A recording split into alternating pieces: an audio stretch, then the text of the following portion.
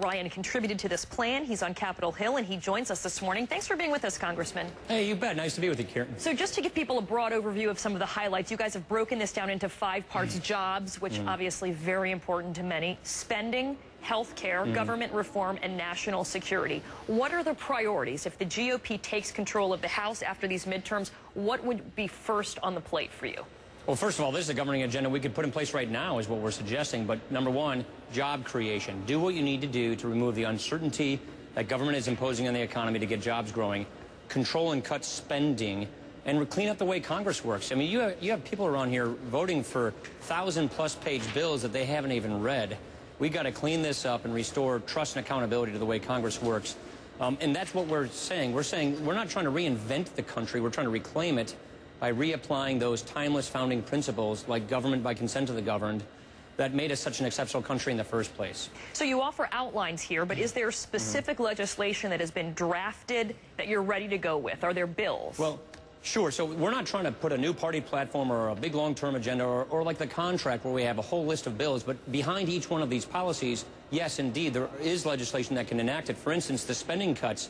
We've already put out legislation that totals $1.3 trillion in spending cuts that we could enact right now if, for instance, we got control of Congress.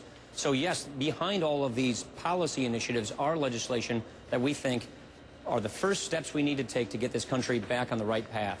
Now, for a few years, you've actually personally pushed the idea of at least a partial privatization of Social Security, but that didn't make it into this pledge. Why not? Well, again, this isn't an exhaustive pledge. These are the initial first steps we need to get the country back on track. And I would argue that I'm not proposing to privatize Social Security. My plan, which is something that I myself wrote as a consensus of one person, me, says if you're 55 and above, we're going to protect your Social Security benefits as they're designed today.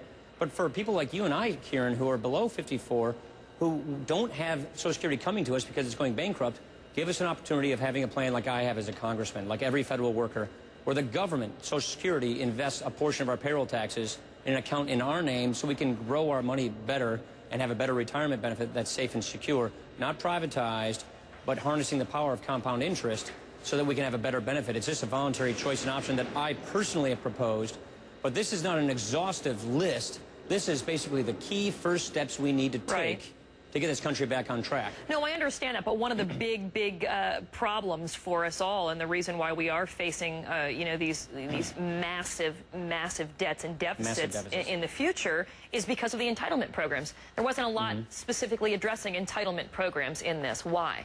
Well, there is a discussion on the need to fix the entitlement problem. Right. The other thing we have to recognize in this document is if we do get the majority, we're coming into what we call a divided government situation. So we don't want to put something out there making all of these promises that we know we can't keep because President Obama is the president. So we have to recognize that we're going into, if we get the majority, an era of divided government.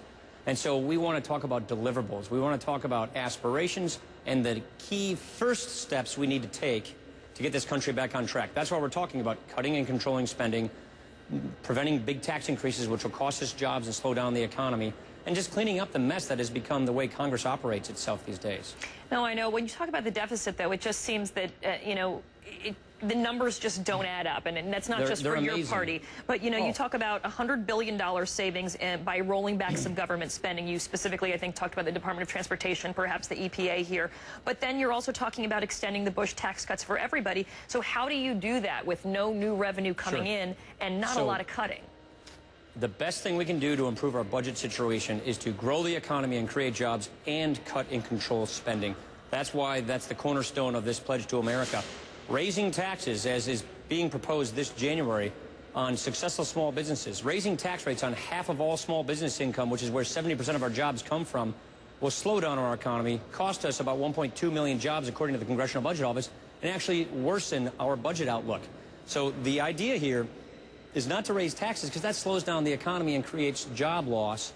The idea here is get this economy growing and control spending. Those are the best two combinations to get our fiscal situation improved. We are in such a huge deficit and debt hole. Yes, Kieran, obviously we got to deal with entitlements. That's something we're going to have to come to consensus on around here and move forward. But in this divided government situation we find ourselves in, these are what we think are the immediate first steps we could do right away to get this country on the right path. Well, we want to thank you for joining us and presenting your point of view. We're also going to link it up with our website so people can read all 21 pages and judge for themselves as well if it's ideas that they like. Congressman Paul Ryan out of Wisconsin, thanks so much for joining us. Thanks, Karen.